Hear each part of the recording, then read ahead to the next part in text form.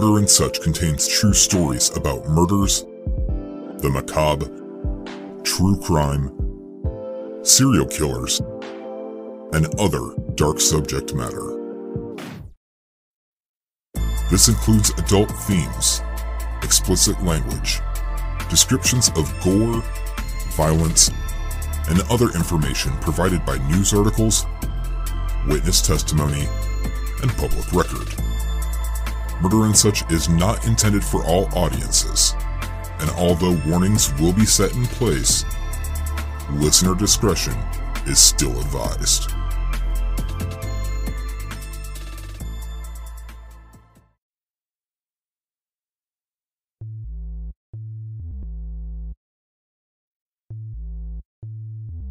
Hey there, and welcome back to another episode of Murder and Such. I am your host, Hunter. I thank you for standing by while I was working on a couple of new episodes, and sorry that it's been almost a month since the last one had come out. So, as you can imagine, I have some housekeeping to take care of. So please join me in thanking my lovely Texas whiskey savior, Audrey Morgan, for jumping on the Patreon page. And I'd also love to give a thank you to a longtime friend for the past, this has got to be going on like 15 years now. My friend, Kristen Abbas. Kristen has always supported the show, and even supported me to do a better job of myself. In a very funny way, I might add. But thank you, Kristen. The next people I'd like to thank have all joined the executive producer level on Patreon, which, seriously, that's absolutely incredible, and you'll all be thanked at the end of each and every episode as well. So a heartfelt thanks to Bex, who not only joined the Patreon, but also sent an incredible message to me on Instagram. So thank you, Bex. And I also want to thank a longtime listener named Shai Frund for also pulling the trigger and jumping on the Patreon. A massive thank you to Fatina Louvier, which I'm pretty sure I nailed the pronunciation of your name. But a big thank you to Fatina for also joining the Patreon. And last, but most certainly not least, is my longtime friend named Mindy Baker for also joining the Patreon page. Mindy has honestly been one of the longest friends that I can remember, but she also had sent in a little care package for Vincent in which that boy went apeshit. So thank you very, very much, Mindy. But thank you to each and every single one of you for joining the Patreon page. It truly warms my heart that you're so generous with your support, and I couldn't do it without each and every single one of you. And if you'd like to join Shai, Mindy, Audrey, Kristen, Fatina, and Bex, you can join the Patreon at patreon.com/murderandsuch, and you can join for as little as $1 per episode, get the show early, ad-free, a permanent discount for merchandise, and help pay for treats for my cat's gigantic ass. And that reminds me, if you want to grab merch, you'll find the affiliate link in the show notes for this very episode, as well as the link to Patreon. But if you can't donate, no problem. I thank you for being here. And if you do have the capabilities, drop a 5-star review on Apple Podcasts. That also helps me, and it costs literally nothing. And if you don't have an iPhone, just steal your coworkers and drop a 5-star. Thank you. Now, since I got the housekeeping out of the way, the floors are swept, and I've got your attention, let's start jumping into this case.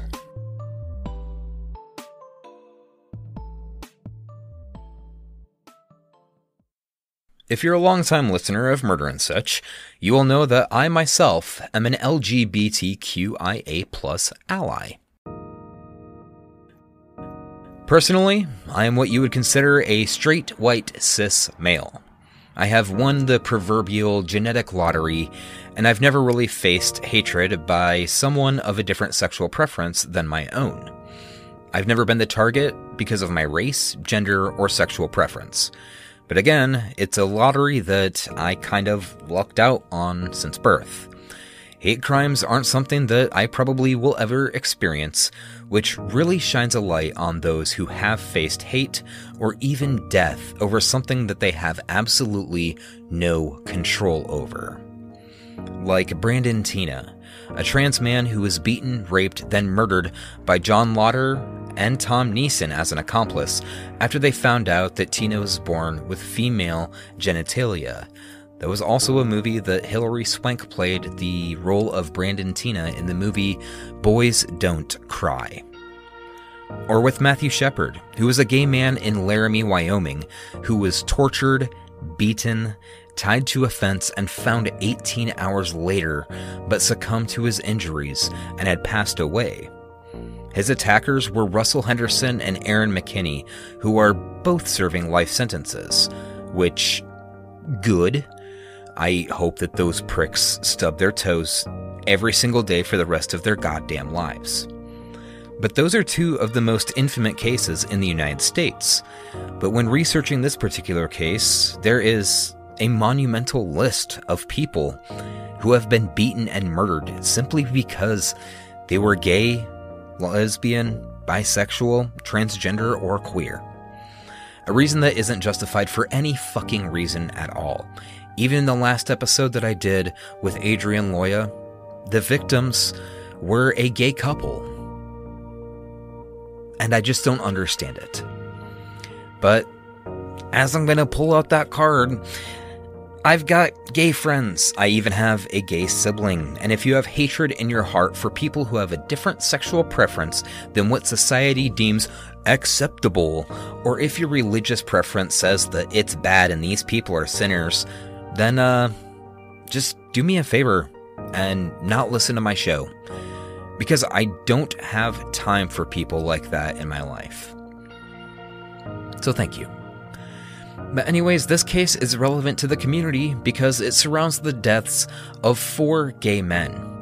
But unlike the few cases that I've already mentioned, the perpetrator wouldn't be someone that you would normally think.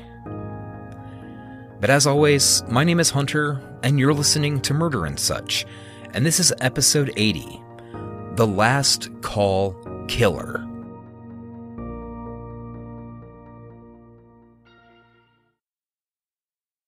July 10th of 1992. A gruesome discovery was made off of the turnpike off of Route 72 in Burlington County, New Jersey. Sanitation workers were picking up trash and found that there were several green garbage bags that were dumped along the area. When trying to retrieve the bags for disposal, one of the bags had torn slightly and started filling the air with the smell of decomposition.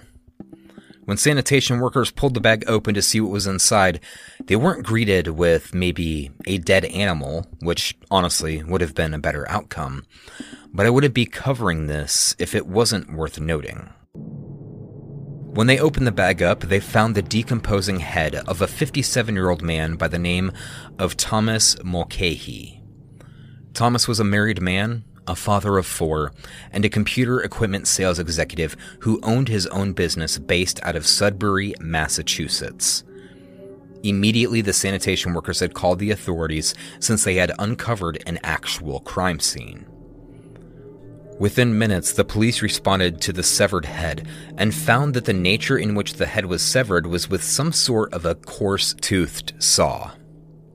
They closed off the scene, but soon found more of what had remained of Thomas Mulcahy.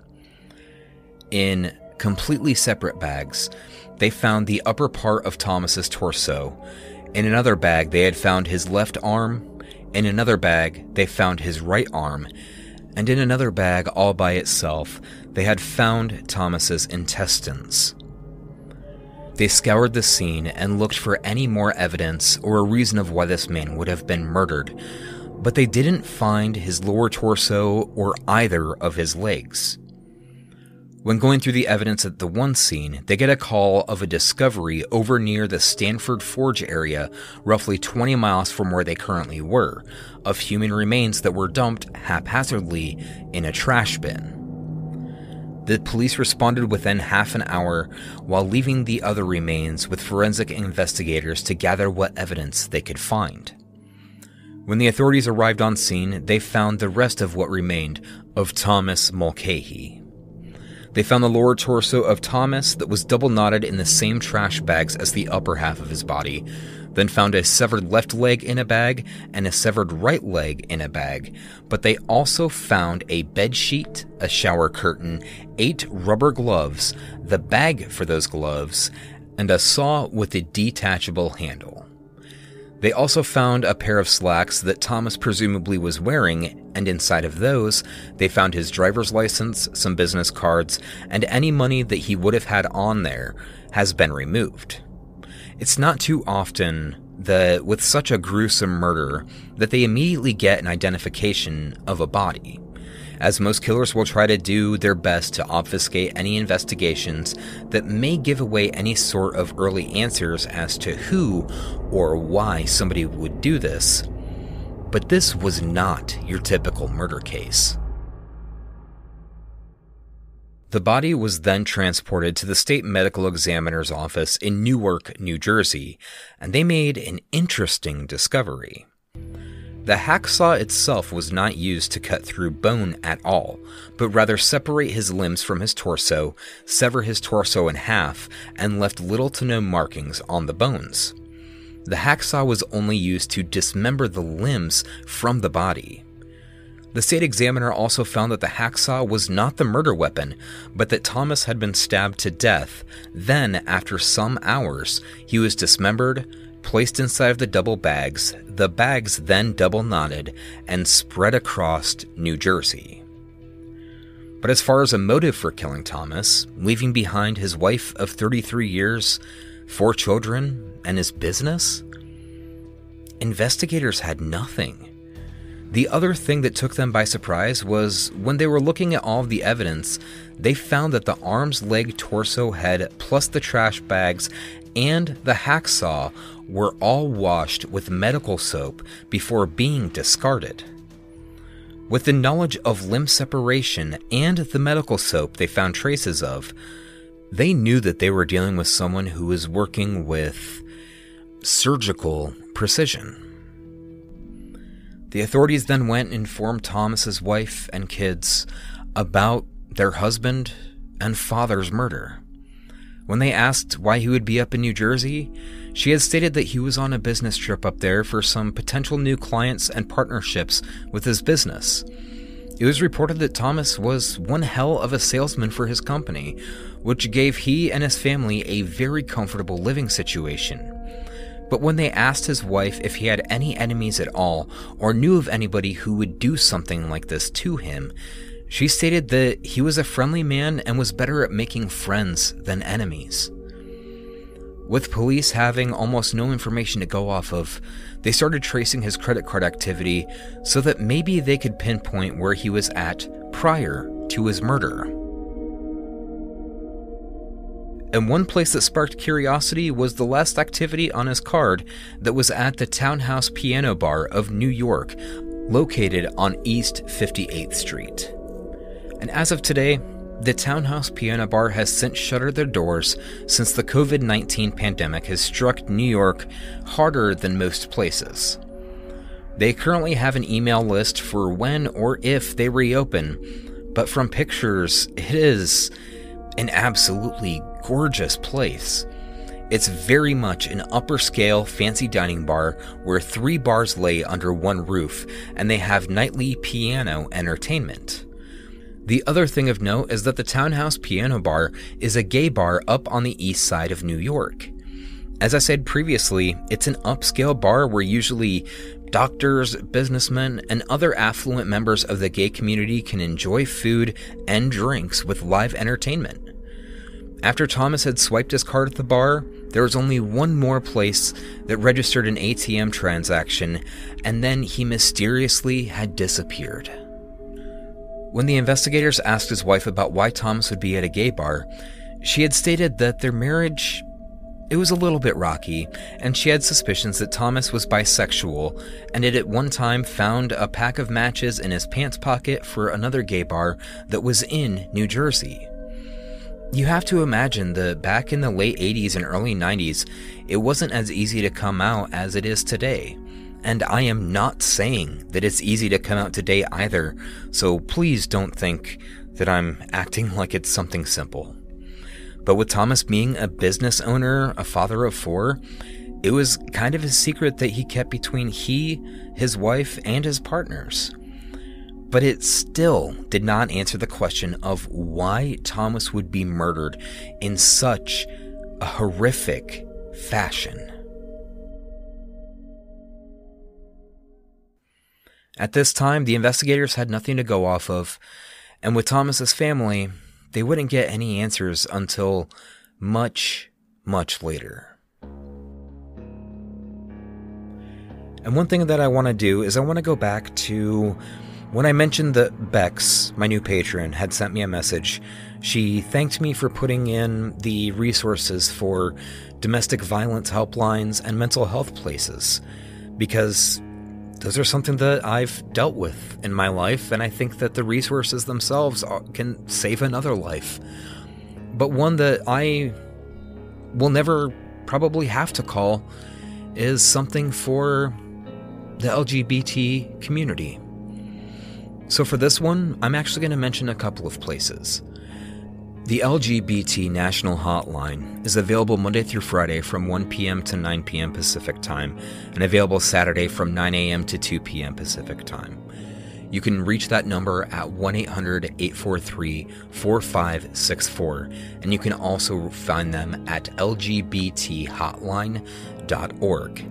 And another fantastic place is the Trevor Project. And the Trevor Project is leading the national organization providing crisis intervention and suicide prevention services to lesbian, gay, bisexual, transgender, queer, and questioning young people under the age of 25. They do offer text, instant messaging, and a website, which is thetrevorproject.org, or you can call their hotline at 1-866-488-7386. And like I said, it's not easy for somebody to come out these days. With the political climate that we are trying to work our way out of, it's been treacherous for people who may be gay or bisexual, and definitely for those who are transgender. These two resources can help save someone's life, and if you may not be somebody who is questioning or have come to terms with their sexuality, please pass this information on to somebody who might need them. I always tell you guys that I love you guys, and I really do. So I'm going to take a small break, pay some bills, give Vincent some treats, and I'll be right back. And also, before you skip forward, I want to thank everyone who's purchased some device skins from extremeskins.co.uk that I've had sponsor some episodes. They're once again a sponsor, so thank you again, and remember to use the code MURDER15 at checkout to save 15% off your entire order. So I'm going to play that ad, and I'll be right back. Hey guys, it's Hunter from Murder and Such. This episode was made possible by my friends over at Extreme Skins. Do you ever get tired of the way that your phone or laptop looks, and you want something just a bit different to make it stand out from the rest of the crowd? Well, listeners of this show have a special offer. I'm one of the lucky people who got themselves a PlayStation 5, and to be honest, I didn't much care for the bright white on the jet black look, which is why I'm absolutely stoked that Extreme Skins decided to sponsor this episode. Extreme Skins has been featured on The Guardian, Windows Central, and 9to5 Google for their high-quality vinyl designs and easy-to-apply process. Plus, if you want to take the skins off your device, the adhesive leaves no residue on the surface. For phones, they cover everything from phones like the Apple iPhone, the Samsung Galaxy series, OnePlus phones, Google phones, to laptops like MacBooks, Asus, Dell, and Microsoft. They also do iPad skins, console skins, AirPods, and they even have their own line of sleek minimalist phone cases called the X30. Not only that, but they sent me a skin for my PlayStation 5 which has an aged oak on both sides with brushed titanium down the middle, which to me looks a hell of a lot better than the original color scheme. But you can see pictures of that on the Instagram and Facebook pages. And they also have a full list of install videos to help with any issues at all, and customer service is quick and painless.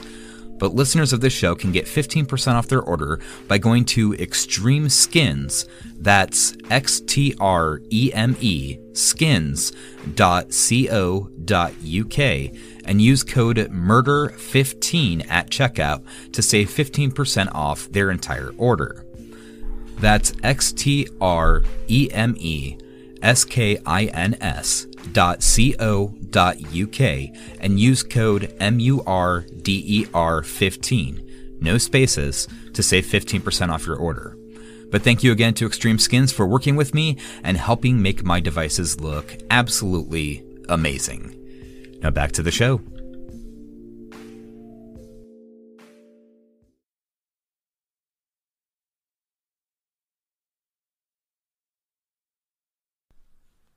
Okay, Vincent's got his treats, and thank you for sticking with me. Welcome back. Let's get back into this. One piece of evidence that they had was not only the blood-soaked gloves that the killer had used, but also the packaging in which the gloves were in. Now, back in the early 90s, we maybe didn't use UPC codes as much, and there was a sticker on the bag which gave investigators a clue as to where they were purchased at. The price sticker showed that the gloves were purchased at a CVS drugstore in Staten Island, the southernmost borough of New York City, and not far from New Jersey at all. When they went to the store, they also found that the trash bags that Thomas was found inside of were also available for purchase in the store as well. Now, they had asked the clerk if they noticed anyone buying both of these items at the same time, and they really couldn't remember, and then again, this is also the early 90s, and trying to find video evidence of someone who might just happen to come into the store and purchase the gloves and trash bags yielded no results at all. It's worth noting that Staten Island is also home to 500,000 people, so the investigators were left with nothing to go off of, and unfortunately, the case went cold. In the meantime, Thomas is laid to rest on July 16th with a funeral procession at Our Lady Fatima Church in Sudbury. Then his body was laid to rest at the New North Cemetery, also in Sudbury, Massachusetts. Instead of sending flowers, the family had asked that donations would be made out to the Carol Diamatti Stewart Foundation, which was founded in the memory of the murder of Carol Diamatti in Boston, Massachusetts in October of 1989, which the foundation was established by her brother. Later, they had found that her husband, Charles, had been the murderer after saying that it was, quote, a black guy with a raspy voice, and had wounded himself with a gun. But after his story fell apart, the police found that Charles himself had done it and leapt to his death off of the Tobin Bridge in Boston. Carol had also just given birth prematurely to her son Christopher, and he passed 17 days later. Thomas Mulcahy was laid to rest, surrounded by his family, friends, various business associates, and a community that wanted answers.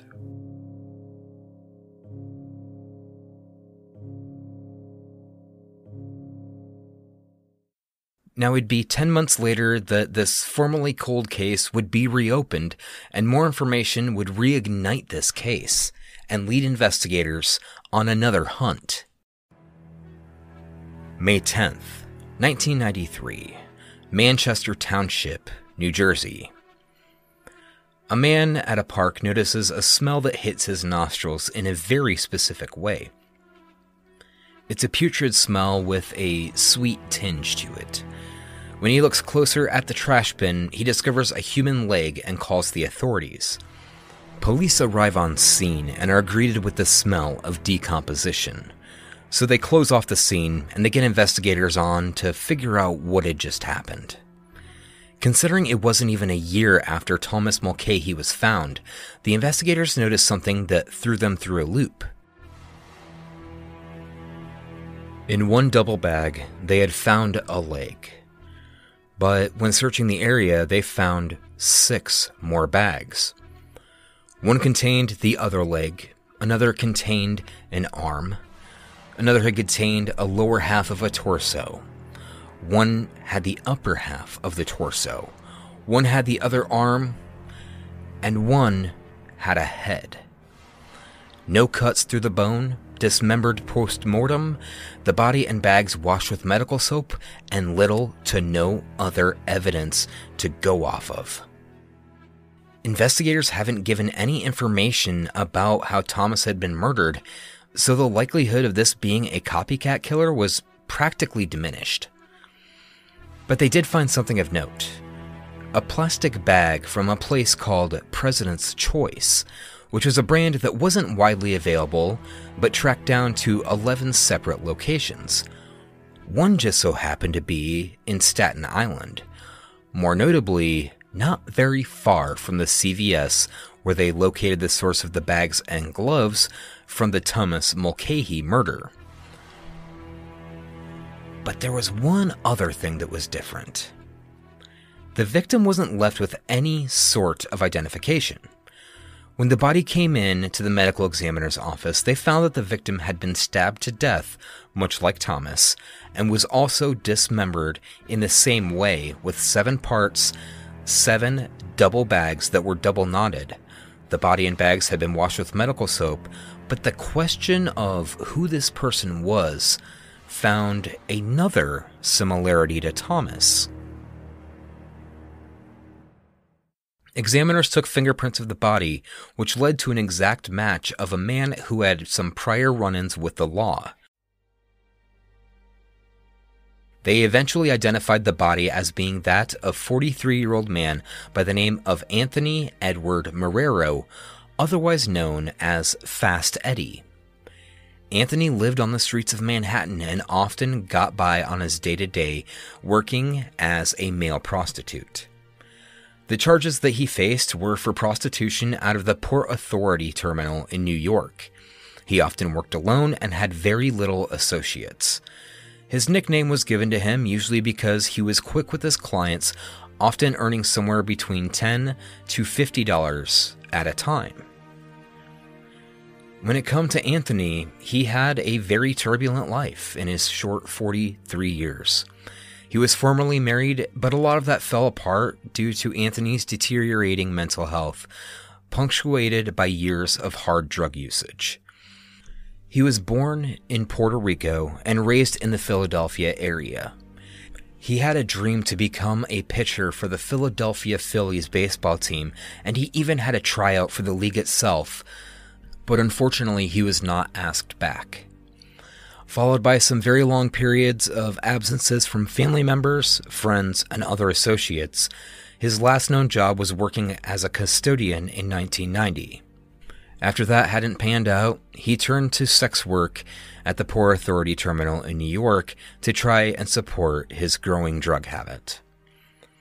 Again, if you've listened to the show, you will also know that my stance on sex work is that it should be legalized and safe, so that people don't randomly go missing or get abused by someone who's looking for sex. Sex work is real work, and it should be regulated instead of criminalized. But for Anthony, he had met up with the same person who Thomas had met, and also faced the same grim fate as he did.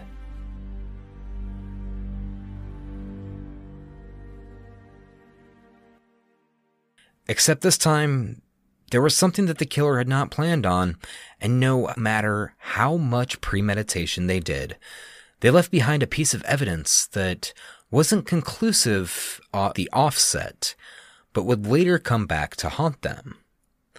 That being 2 partial fingerprints and a palm print. Now, Anthony never got the chance to get clean, get the treatment that he needed, and become a pitcher on the Phillies or live out the rest of his natural life. There was someone out there that thought that Fast Eddie didn't deserve to live anymore and cut his life short for, again, no reason at all. So now, we have this double murder done in the exact same way, using the same exact methods, and targeting the same sexuality between the victims. Was this someone who was a thrill killer? Somebody who just wanted to murder someone because of their sexual orientation? As I mentioned earlier, back in the early 90s, it wasn't widely accepted for somebody to come out as gay or bisexual, but to murder somebody for that? It left investigators just as stunned as you and I are.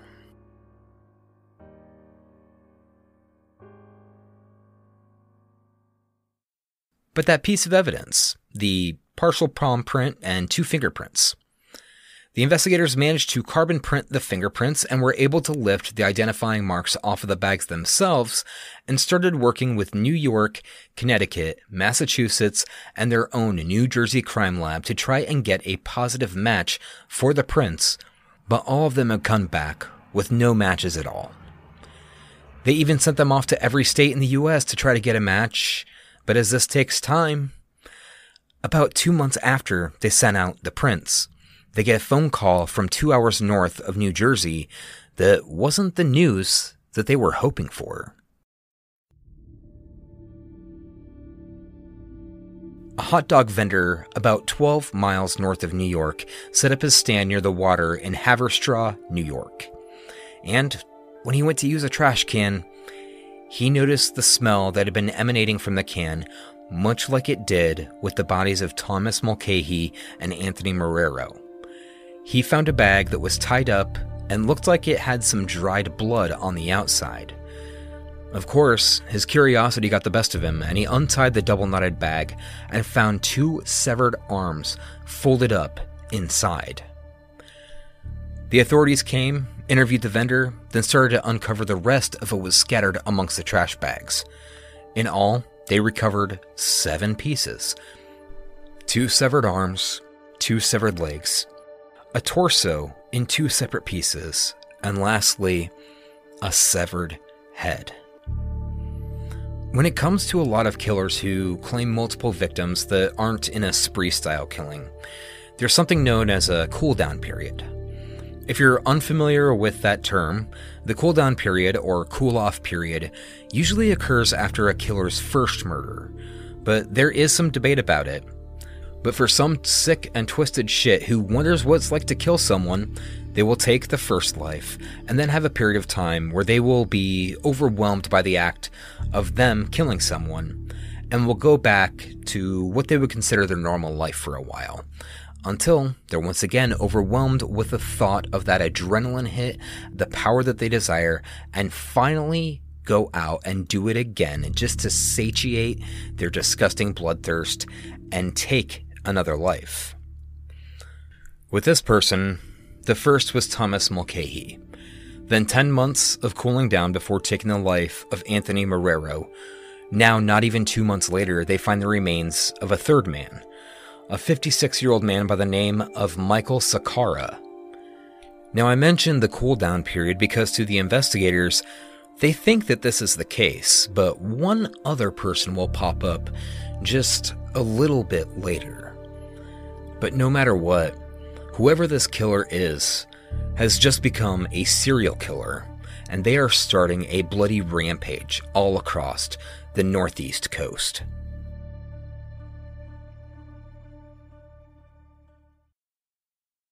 The third victim, Michael Sakara, had a partner of 9 years and spent most nights the exact same way. When he got off of work, he would head down to the Five Oaks bar and restaurant on Grove Street. Michael was a big teddy bear. He was an amateur singer, a baritone. He stood a towering 6 foot 4 inches tall and weighed roughly 250 pounds. Coworkers at the New York Law Journal, where Michael worked, said that Michael was very bright and intense in a good way. He also knew how to play the piano. He was a lovable man with a firm handshake and would talk to practically anyone who came into contact with him. The last night that he was seen was on July 29th of 1993 at the Four Oaks bar, where he would often go and have a drink. Whether it was to be a socialite or just have a drink and unwind, he was not one to be shy about conversation. That night, he sat 2 seats from the bar's wall and spoke with the bartender most of the night.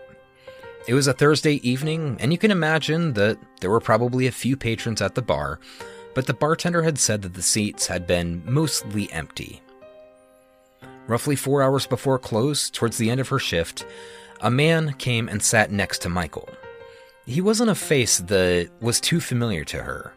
He didn't frequent the bar. A man standing roughly about 6 foot tall with glasses and shaggy brown hair. He was clean-shaven and had introduced himself as John to Michael. Not one to shy away from a friendly conversation, Michael and John talked over drinks, mainly about what they did for a living, since they were both sitting at yet another upscale gay bar. But it wouldn't be out of the ordinary for two men to just sit and have conversation. John had stated that he was a nurse at the St. Vincent Catholic Medical Center in Greenwich Village. Michael introduced John to the bartender, and they continued to drink, talk, laugh, and have what would look like a normal conversation. Another patron by the name of Charles Catanese, who arrived at 2 a.m., saw Michael talking to his newfound friend and thought nothing of it when he left at around 4 o'clock in the morning. Charles would be the last friend of Michael's to see him alive. Michael left that bar that night with John, and wouldn't be found until about 2 days later by an unsuspecting hot dog vendor. Now this is where things start becoming more public. The murders of Thomas and Anthony were somewhat unknown as police stepped in and secured the scene before any details could come out to the media. But with the discovery of Michael, there's an interview with a vendor where he's describing what he had found. There was no keeping this case from the public eye any longer. Immediately, police start scrambling to keep the vendor's information to a minimum, but they had already disclosed that the severed arms that they had found, and when the police were gathering the evidence, there were a ton of onlookers. The media picked up the story and then started doing their own investigations. They had found out about the murder of Thomas Mulcahy and the fact that he was at the Townhouse bar that night when he had disappeared. They soon also learned about Anthony Marrero's murder and knew that he had been a sex worker out of the Port Authority. With the discovery of Michael, people who had known him were talking to each other about who could have done this, and it was leaked to the media that he was also a gay male, and since the press likes to make headlines, they struck a ton of fear into the gay and lesbian communities of New York. People stopped going to bars, or even if they did, they would go with a group of friends and try to keep to themselves. The bartender at the Five Oaks had stated that the man's name was John, and he worked as a nurse at the St. Vincent's Hospital. They asked the bartender to come in and try to give a composite sketch of the man that she saw Michael with, and she went along willingly. The sketch that they came up with was a very nondescript white male with shaggy brown hair. With his admission that he worked at the hospital, it gave investigators something more to work off of. But yet another thing came up in the meantime. Thanks to the media, with the New York and New Jersey detectives working diligently on the case, but with the news that was coming out of the areas of now 3 dead bodies being found, the state troopers in Pennsylvania reached out to the investigators with the discovery that they had thought was an isolated incident. On May 5th of 1991, a trash collector looking for aluminum cans in various trash bins had also made a horrific discovery. Inside of a green steel drum, he found the body of a man who had been stabbed to death, stripped naked, mutilated almost beyond recognition, and contorted into several large trash bags and disposed of in that very drum.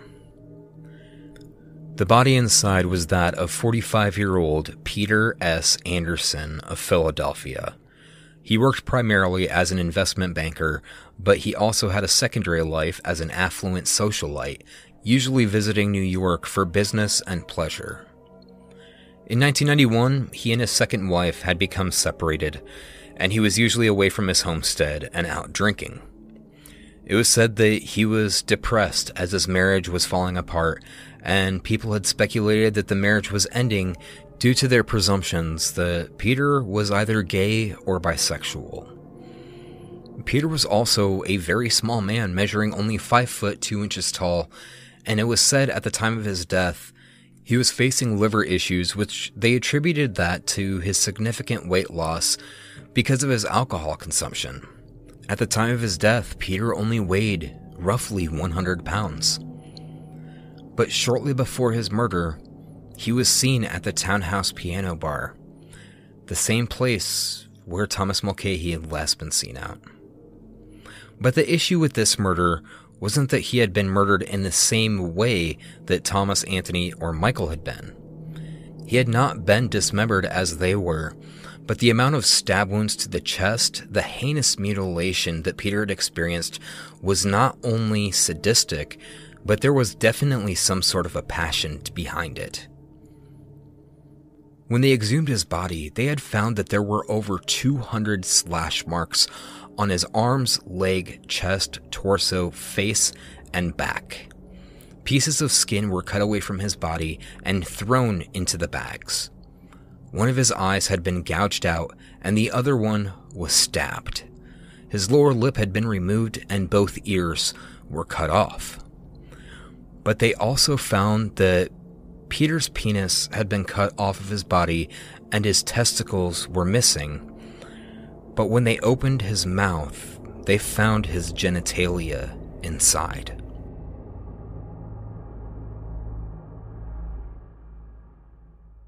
Much like the other 3 murders, with a motive they had nothing to go off of. The body had been scrubbed clean, and the bags were also washed with medical soap, a telltale sign of this serial killer. But this was over a year before Thomas's remains would be found. So was this another year-long cooldown from Peter to Thomas, then from Thomas to Anthony, then from Anthony to Michael only a couple months later? I'm going to bring this up again. The Pennsylvania State Troopers were talking to detectives in New York and New Jersey, and they start disclosing information amongst themselves. They are working together.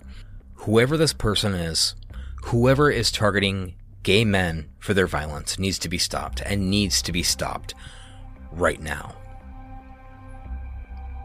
With the information that John worked as a nurse in St. Vincent's Hospital in Greenwich Village, investigators took with their composite sketch and started asking directors of nursing about someone who might match this description.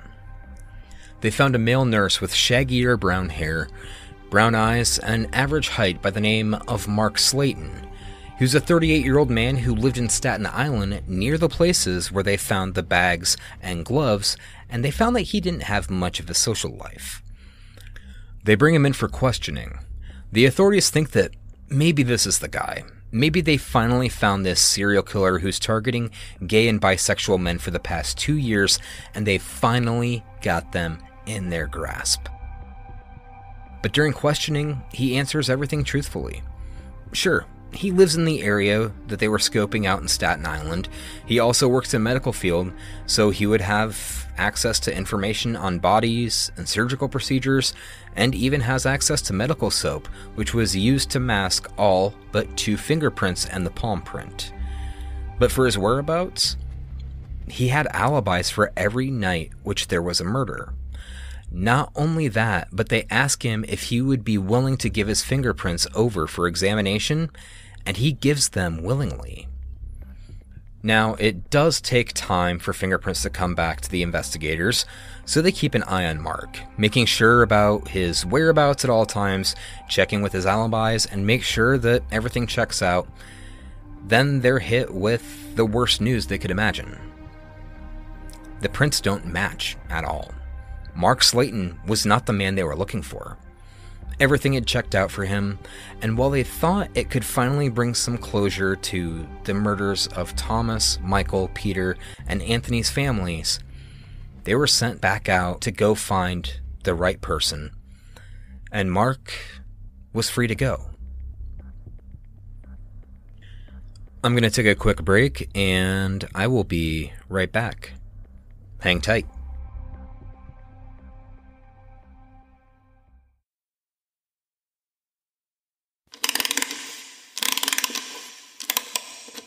Hey, I'm Sammy. Ready for something frightful? Come join me and guest narrators as we read real stories from the paranormal. Suddenly, their bedroom door handle started being violently janked up and down like someone was having a go at it, and then everything just stopped. To creepy encounters with people who have nefarious intentions. And it was the same two people. It turns out those two had connections to a human trafficking ring. Subscribe to the It's Frightful podcast in Apple Podcast or wherever you listen to your favorite shows. Until next time, it's not like we needed to sleep tonight anyways.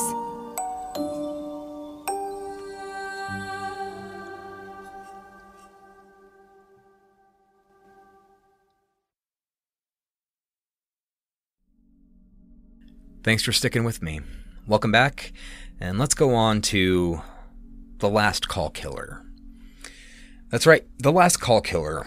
That was the name that the serial killer was given by the media due to the fact that all these men were found mere hours or days after they had last been seen alive while at a bar. The person stalked upscale gay bars. Obviously, they had to be someone with money, with a job, or at least a means of making said money. They had to know the bars, scope them out, and look for someone who they wouldn't suspect that they'd soon meet their end. Someone charismatic who could spark up a conversation and keep it going long into the night where they could finally get their victims into their grasp. The areas around the bars are being watched by both police and scared citizens. Patronage starts to fluctuate as bargoers are afraid that they could be the next victim. But just as this killer started getting media attention, everything stops. There weren't any more bodies found, at least not in the same way that the last call killer had left them. Everything goes quiet. Did this killer just leave the New York area, or did they relocate to a different state and continue their rampage there? Was this maybe another cool-down period and they went back into hiding?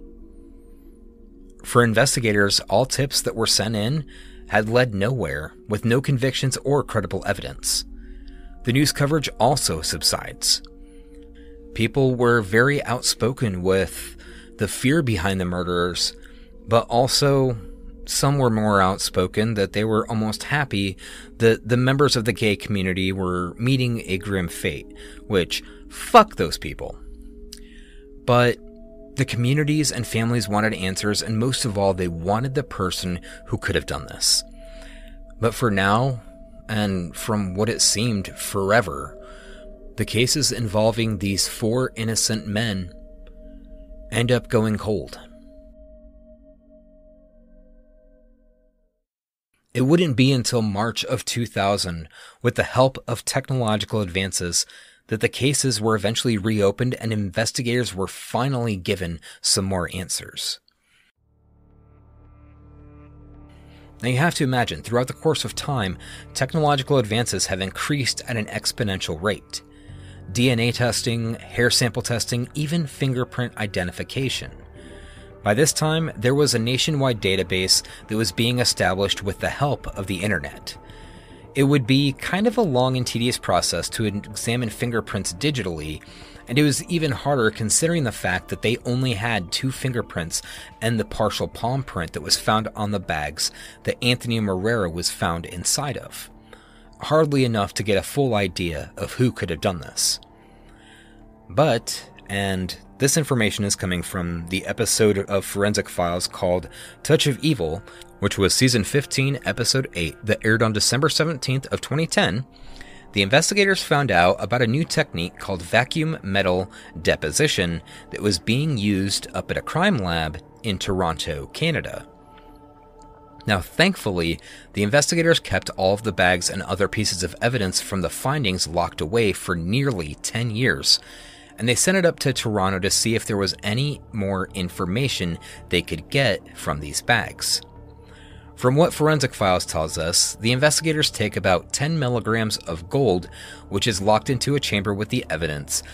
Then the gold itself is heated to about 2,000 degrees Fahrenheit, which vaporizes the gold and it clings to the oils that the fingerprints have.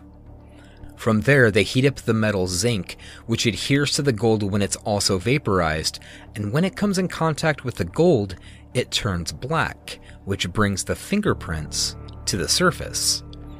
From there, each piece of evidence is examined and scoured for any remaining fingerprints that may be on the evidence that they didn't get upon first inspection.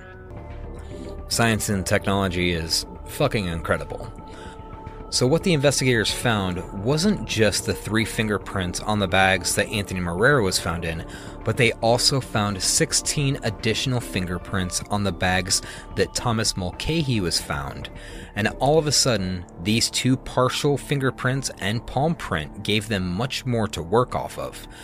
And when you compile that with a national database that was starting to form, the chances of you finding the person that these belong to increases exponentially.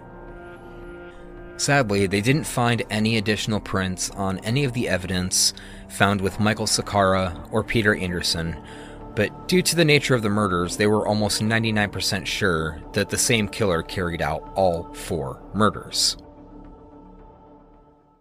Yet they hit another roadblock.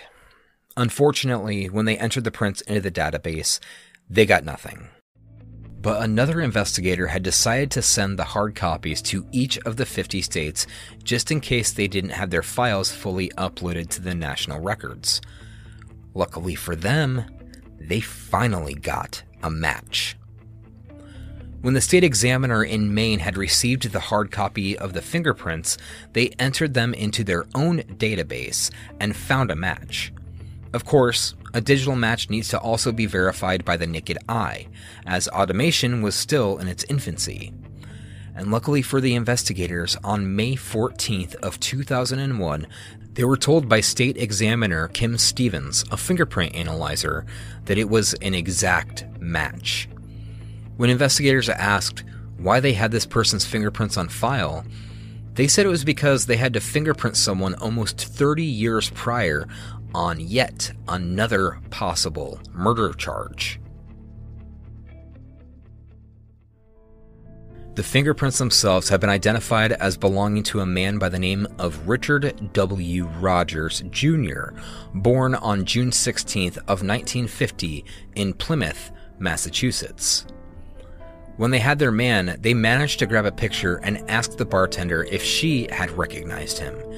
She replied that he was the man that she saw Michael Sakara with the night that he disappeared. They started to reach out to other people who had given witness statements about the last times they saw Anthony Marrero and Thomas Mulcahy, and asked a few of them to try to come in and point out someone in a lineup. But let's talk about this possible murder. When Richard was attending college at the University of Maine going for a degree, he had a roommate by the name of Frederick Spencer. He and Frederick were really good friends, and Richard was typically quiet, kept to himself, and didn't act out of line. He was noted as being a very neat student, very timely, with nothing really outstanding with him. But there was always a sneaking suspicion amongst classmates that there might have been a sexual relation between the two of them. And I can't confirm, but it's just speculation.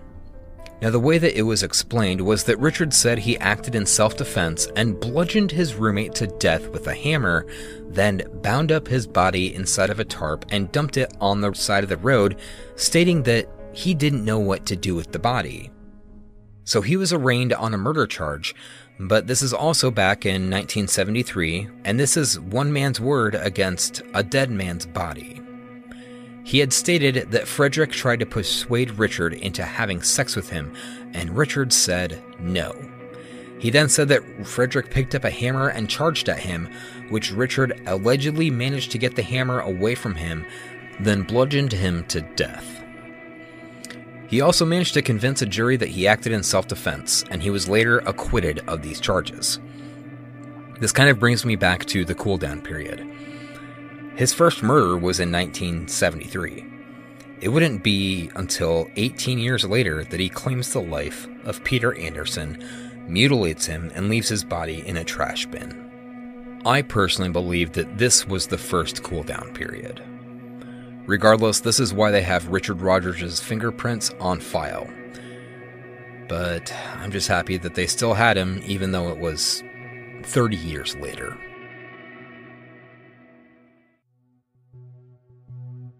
When it comes to life post-acquittal, Richard obtained a nursing degree and started working at the Mount Sinai Hospital in New York. He started working there in 1979, working primarily as a bedside nurse, but later became a surgical nursing assistant, someone all too familiar with precision incisions and how our bodies articulate. Yet, in the 1980s, Richard had finally come out and embraced his sexuality. He was a gay man, which really contradicts his story that he told the jury when it came to the death of Frederick Spencer. But again, you can't try someone for the same crime after they've been acquitted, otherwise known as double jeopardy. Think O.J. Simpson. Yet, even though he got away with that, he did have another brush-in with the law on August 10th of 1988. On that evening, after an unnamed man came to the Staten Island Police Department to file a report, the police had arrested Richard on the pretense that the unnamed man had said that Richard had drugged him with an unknown substance, then binded his arms and legs with rope, and proceeded to rape and beat the victim. When Richard was arrested, he said that he was not drugged, but the man had been drinking a lot, and he said that it wasn't a beating and rape, that the beating was part of their play, and that the sex was actually consensual. But this guy, he also stated, was a scorned lover. They tested the man for any sort of date rape drugs, which came back inconclusive. The police had nothing to go off of, and they had to drop the charges. If only there was some way that they could have stuck. Another thing that pointed to Richard was where he lived. 82 Bridgecourt, Staten Island, New York. Only 1.1 miles away from the CVS pharmacy that they found the gloves were purchased at, and only 2 miles away from the other store where the President's Choice bags were found. It would seem that Richard was all too comfortable, and his entire world was about to come crashing down. May 28th of 2001. A 14-person team heads to Mount Sinai Hospital and arrests the 51-year-old man. The pending charges were murder in the first degree. Although he is suspected of 4, they only have the fingerprints tying him to the murders of Anthony Marrero and Thomas Mulcahy. If they could have found his fingerprints on the scenes of Michael and Peter's murders, you know damn well they would have tried him with those too. After that, they're able to obtain a search warrant of his house. Now, his house was described as exceedingly clean, almost too clean. Everything had a place. Everything was neat. The things that weren't so neat were the Polaroid photographs that he had stuffed away that showed various men with what looked like stab wounds drawn onto the pictures. And the other thing they found was a bottle of Versed. Now, Versed, otherwise known as midazolam, is a sedative that's used to help cause drowsiness, decrease anxiety, and decrease your memory of a surgery or procedure. It's also been known to be used as a date rape drug. It is also not scanned for in rape test kits or autopsies. Now, why would a surgical nurse have something like that in his possession? After he was arrested and brought in, he had his first bond hearing. They set his bond at $1 million cash, and of course, since he didn't have that money, he was taken to Rikers Island to await trial. In the meantime, the investigators brought in known associates and clients from the local gay bars and restaurants. They put Richard in a lineup with other men, and every single person who was asked to identify they saw either Michael, Anthony, or Thomas with had all pointed at Richard Rogers. He was also a frequent patron at the Townhouse Piano Bar. In an article from the New York Times that was posted in 2001, a quote from a man by the name of Patrick Henry III had said, quote, "Richie would never kill anyone, God no. He is a lovely fellow who likes antiques and everything that has to do with money. He was the kind of guy you could trust with your ATM card." End quote. A lot of his close friends and associates were shocked that this could have been the man. Patrick Henry knew him for 12 years. Nobody could have suspected that Richard Rogers was the last call killer. But with Richard behind bars, it was now time to piece the times, dates, whereabouts, and all of this circumstantial evidence together in a nice, neat little package and lock this fucker away for the rest of his life. The police and prosecutor E. David Millard had their work cut out for them, but thanks to forensic advancements since the early 90s, they'd have a pretty easy task.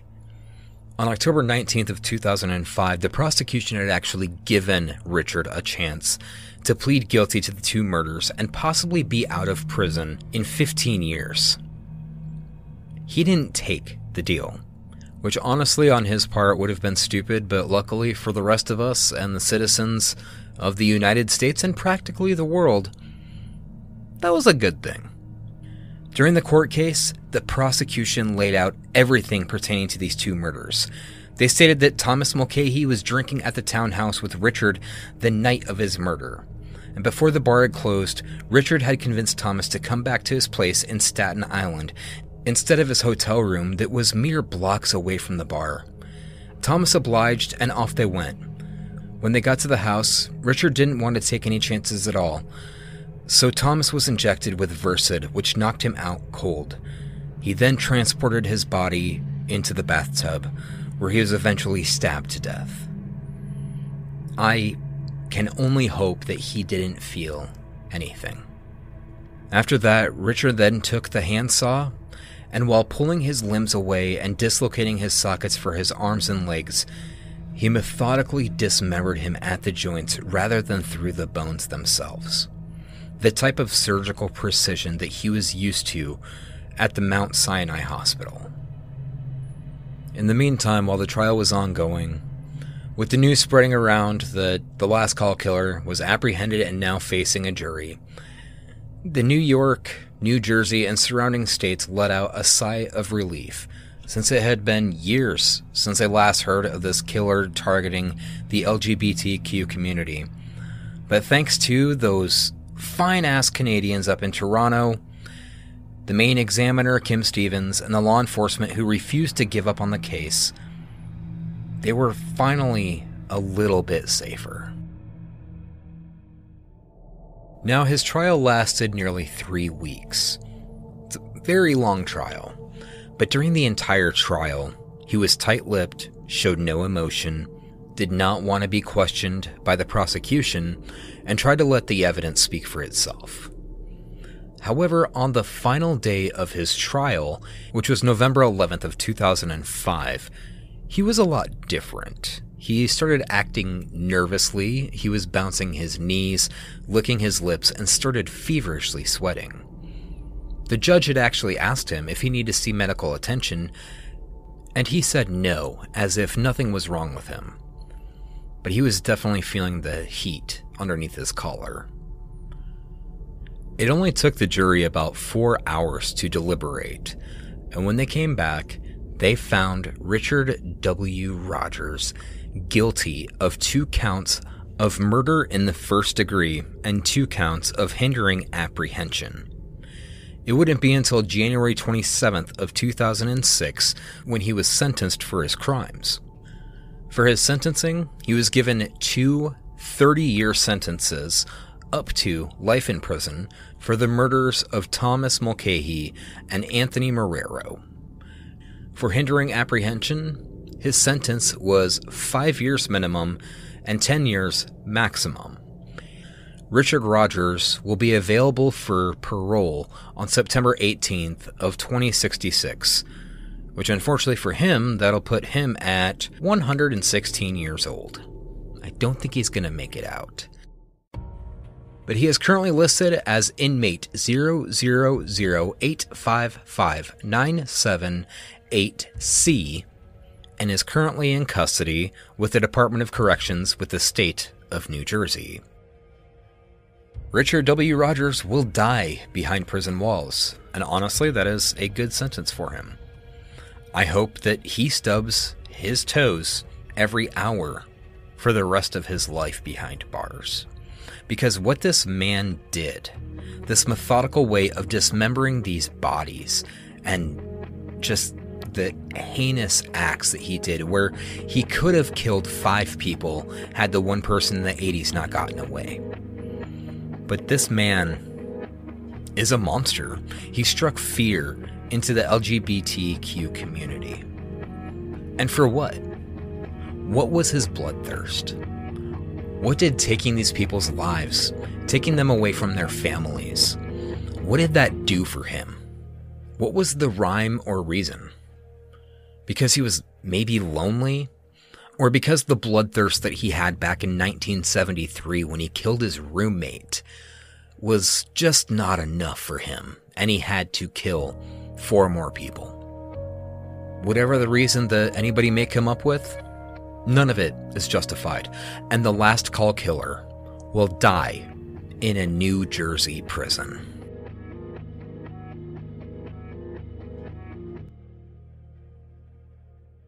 But that's going to do it for this episode. I thank you for sticking through this one with me. I hate using this term, but if you enjoyed this episode, maybe consider checking out the Patreon. If not, you can always drop a 5-star review on Apple Podcasts. That truly does help as well. And if you'd like to follow the show, you can find it on Twitter, Instagram, and Facebook at Murder and Such. And if you'd like to follow me, you can find me on Twitter, Instagram, the PlayStation Network, Steam, and Snapchat at Huntor27. Now, I'd love to thank my executive producers for this episode, which are Bex, Fatina Louviere, Mindy Baker, Shy Froond, That Dead Body Show, Caitlin Prophet, Jason W., Michelle Davis, Nikki with Strictly Homicide Podcast, Angel Renee, the Bama Brew Review Podcast, Aaron Albertson, Michelle Pierce, Jax, Martha Pierce, Alex Aguirre, Justin Reebsum, Nikki, McKenna Johnson, Ariel Safir, Tracy Ford, Stacy Jenks, Dan Sheridan, Benjamin Welch, Ashley Collier, Sharkley Daniels, Erica Summers, Ashley Black and Tech Support, Danielle Longamore, Heather Wright with Nature vs. Narcissism, Sarah Thompson, and last but not least, Big Daddy Thick Dick. So if you'd like to join them and become an executive producer or just donate $1 per episode, you can find that at patreon.com/murderandsuch. Also, leave a review. That's truly helps me. I can't tell you enough how much that helps me. But thank you for joining me on this one. As always, my name is Hunter, reminding you to wash your filthy hands, wear a mask, call somebody that you love today, and I will talk to you soon. Take care.